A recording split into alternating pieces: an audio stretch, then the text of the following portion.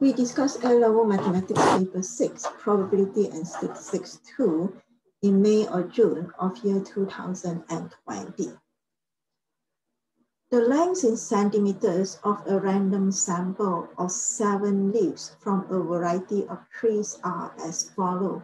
We are given the length of 7 tree leaves, so n is 7.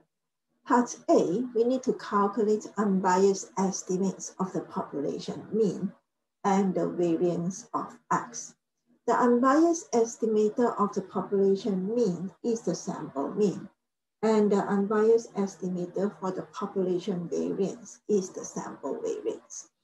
In order to calculate the unbiased estimates of the population mean and the population variance, we need to find the sum of x and also the sum of x squared. The sum of x squared is the square of all these values and then added up together. You can actually use the SD mode in your calculator to compute sum of x and sum of x squared without having going through the trouble of squaring all that values. The sum of x is 34.7. The sum of x squared is 175.15.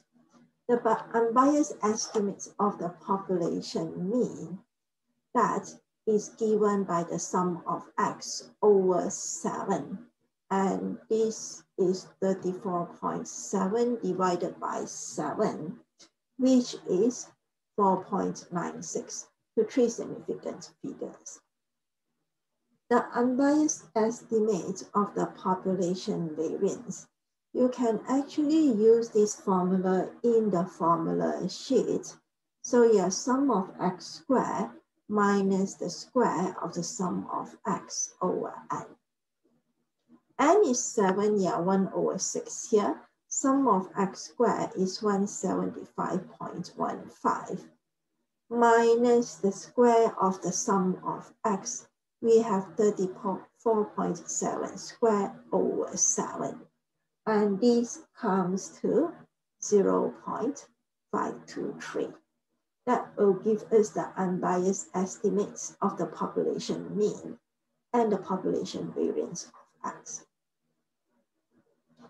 Part B, it is now given that the true value of the population variance of x is 0.55. The true value of the population variance, so sigma squared is 0.55. And x has a normal distribution. So we know that x follows a normal distribution. Mean is unknown, but the variance is 0.55. We need to find a 95% confidence interval for the population mean of x. To find the 95% confidence interval, we know that the sampling distribution of the sample mean, this follows normal with mean mu, and the variance is 0.55 over your sigma squared over n over 7 here. So that would be the distribution of the sample mean. And to find the 95% confidence interval for the population mean of x, that is given by x bar plus minus 95%.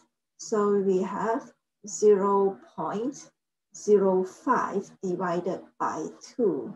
That is 0.025 here. And we multiply this by square root of sigma over square root n. That would be the formula that we use. And we know that sigma squared is 0.55. So sigma over root n here, this can be the square root of 0.55 over 7. The critical value, we can find this critical value from the standard normal table. So we have a tail area of 0.025, if this is 0.025, this part here is 0.975. We look at this from the critical normal table and we find a z-score of 1.96, which is the critical value with a Q area of 0.025. We do not know the mean. We use the mean we found in part A, which is 4.96. Then we have plus minus 1.96 times the square root of 0.55 over 7. And we get an interval from 4.41 to 5.51.